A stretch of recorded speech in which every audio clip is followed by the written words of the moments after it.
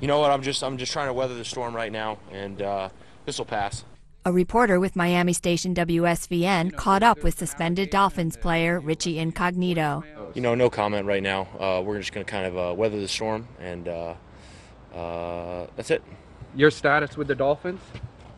Incognito's first and only public comments since the firestorm erupted over allegations that he bullied teammate Jonathan Martin. The NFL is investigating claims of harassment, reported to include racist and threatening text messages and voicemails.